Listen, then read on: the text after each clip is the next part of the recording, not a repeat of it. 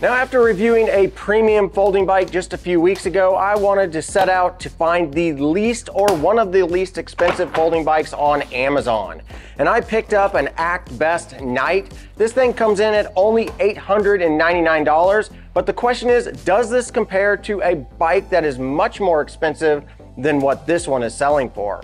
Let's go ahead and look at all the details on this bike and then take it out for a test ride.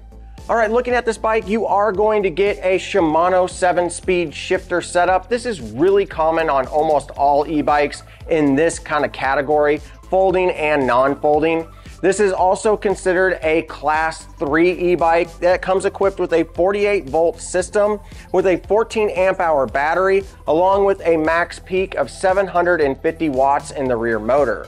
This will allow you to go all the way up to 28 plus miles an hour. And I am happy to tell you that you can actually do over 20 miles an hour with the throttle, not just with the pedal assist. And then included in the e-bike portion of this bike is this color display here. I have seen this display used on several bikes. The control system over here on the left is pretty generic, but it gives you all the controls you need to shift up and down between your pedal assist levels, turn on the light, go to the info screen, power the bike on and off, and not only that, use a walk mode to help you get up some of those challenging hills. Now, looking at the brake setup, we are going to get some generic brakes, and that's to be expected in the sub $1,000 range. They have Wuxing levers, and these levers are mechanical, they are not hydraulic, and they go down to some generic calipers along with 160 millimeter rotors. And then up front, you will get a nice little headlight up front and a tail light in the back that is tied into the system. These are nice features to have just in case you're out on the trail a little bit past sunset. As far as the cable management goes, I think they did a fairly decent job. I do like to see these little Velcro kind of sleeves that go around all the cabling. It's a little bit easier to undo and kind of mess around with the cabling if you need to. Now, a few niceties that come on this bike that you tend to see on some higher end brands are some lugs up front to be able to actually attach a front basket or some other accessories, along with a nice sturdy rack in the back to be able to put on some pannier bags or some other type of bag that you would want to carry around items. Now, this does come with a pretty standard hydraulic front suspension that seems to absorb the bumps relatively well. But really, the fat tires that come on this bike that are 20 inches by 4 inches are going to give you that super nice, comfortable ride that a lot of you are going to be looking for. Now, that is pretty much all the specs and details on this. To get over to the folding side of this bike, you are going to get some nice features where the handlebars will raise and lower. So if you're a taller person or a shorter person, you can dial this in to exactly the height that feels comfortable to you. So Actbest claims that if you are 5'3" to 6'6", this bike will work for you. But I have found somebody who is under 5'3", it will work for them, but also somebody who is around 6 foot is about the max that I would go with on this particular bike. Now, as far as the folding features go, this works pretty much just like a standard folding bike. You simply have a lever right here that will pop out and allow these handlebars to fold down nicely. And then once you've got the handlebars down, you've got a lever down here that locks the frame together. It is relatively easy to open, and it does have a safety switch to keep it from opening while you're out on a ride. Then once you've got that unlocked, you can simply just start the folding process. Now, just like all folding bikes, when they're new, the hinges are pretty stiff, so it may take a little bit of effort at first, but after you use it for a while, it'll get easier and easier. Now, this does have a little foot peg down at the bottom to prevent it from landing on the frame itself. So these are all pretty standard folding features that you would find on anything from $800 all the way up to $2,000 when it comes to a folding bike. Now, this does come with some plastic fenders on here, which just look okay. These aren't the best looking fenders. They do look a little bit cheap, but that's kind of to be expected when you're talking a sub $1,000 bike with all the features it comes with. Now, one thing that I was pleasantly surprised with, this does come with a 3 amp charger. So that's gonna speed up this charge time quite a bit compared to most other e-bikes in this price category. Now, the only problem that I had with this bike whenever I got it was this scratch on this frame. Other than that, this bike was in pretty much perfect condition and ready to ride. All right, now that we know a little bit more about this super budget-friendly e-bike that you can find on Amazon, let's take it out and see if it can conquer the 19% grade hill that I test out all my e-bikes on. All right, we are out here on the Actbest night folding e-bike. This is the super budget e-bike from Amazon that I picked up just to compare it to some of the premium brands out there. All right, I want to start off by saying that the fit and feel for somebody who is 5'11", they claim that this bike will work up to a 6'6" person, and I disagree with that completely. I am 5'11", and I feel like at the maximum seat height that this thing is allowing me to go up to is just not enough, like even for me. So if I were to buy this bike, I would definitely consider getting a longer seat post so I could raise it up a little bit more. The handlebars feel good, the reach feels good, but the maximum seat height, I am maxed out and my legs don't fully extend. But one thing that I do love about this is that the throttle has no limit. Now the tires do have a little bit of a thump to them, but that could be just the tires not being used. They're brand new, and hopefully that will smooth out after a while. The shifting on the bike seems to work really well. No issues there, being that it's a Shimano shifter. The brakes are a little less desirable, but to be expected with really budget branded cable driven brakes, not hydraulic. Give the horn a test here. Pretty typical horn. Now that cadence sensor is really delayed.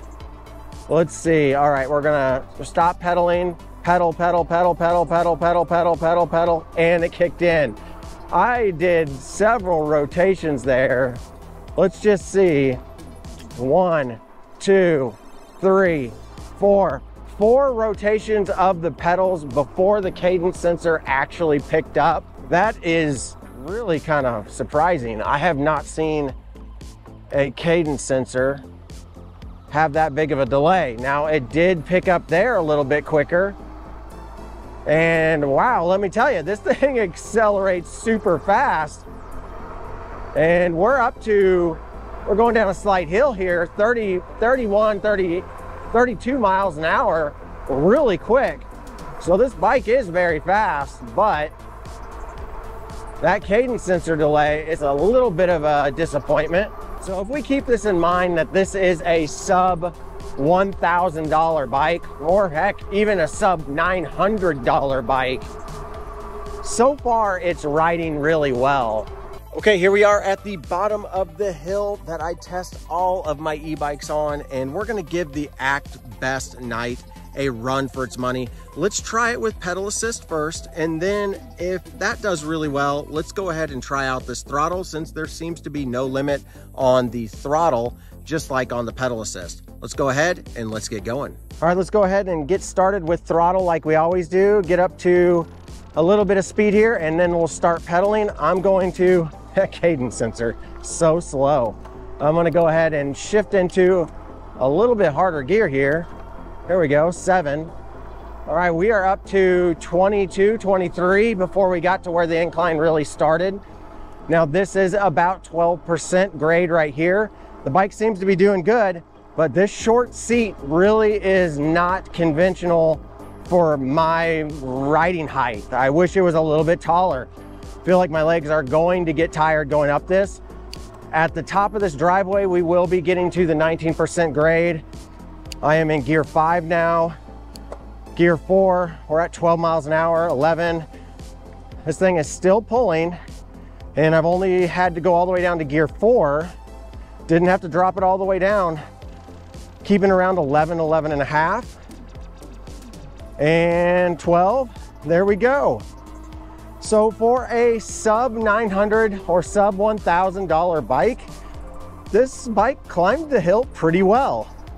All right, we're here at the top of the hill. We'll get this thing going. All right, we're gonna coast down and see what this thing can do.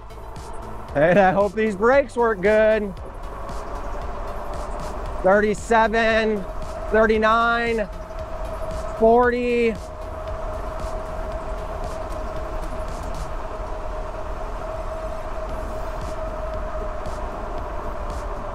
$40 miles an hour on the downhill coast. This bike rode really well, felt really stable. There was no wobble going that fast on this bike. All right, let's go throttle only. I went ahead and put this in the easiest gear. So if it does stop at the top of this hill or somewhere on this hill, I can continue to pedal. Unlike whenever I tested the Ingwe M20, it couldn't make it up the 19% part and I had to completely stop. So let's just see what this guy can do. We're about at the 12% right now, going 17. Let's see, it's starting to slow down, but it seems to be doing pretty decent compared to the Ingwe, which should have done a lot better.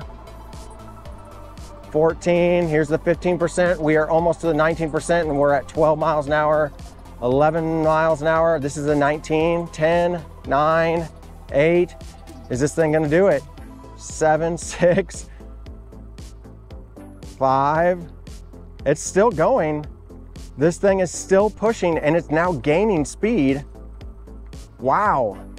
Okay, it's not really going fast, but I think we're gonna make it throttle alone on a sub $900 bike. Wow. Okay. That's actually impressive. I did not expect this bike to make it up the hill throttle alone. So if you're looking for a budget bike to just do throttle, this bike has a lot of potential. Here we're gonna actually test out these brakes to see how they do. Nope, could not lock up the brakes. So there you go, that is the Actbest Night, and I would say that for $900, you're really getting a fairly decent bike. There are a few things on this bike that I would definitely recommend Actbest to change in the future. Number one is the brakes. These Wuxing brakes are really lackluster, nothing to be desired after. And also the seat post height. This could be a little bit longer seat post. That way you could actually truly get someone that's over 5'10" comfortably on this bike. And then lastly is the cadence sensor being really slow to respond. I don't know if it's the cadence sensor's fault or the controller's fault, what's causing that, but it is definitely the slowest responding cadence sensor out of any bike that I've reviewed.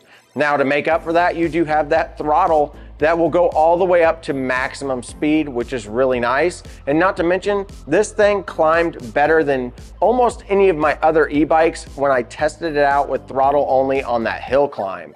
All right guys, if this bike is the bike for you, check out my links down below. And if this bike isn't the bike for you, check out my playlist right here of all the other e-bikes that I've reviewed. And we'll see you guys in the next one.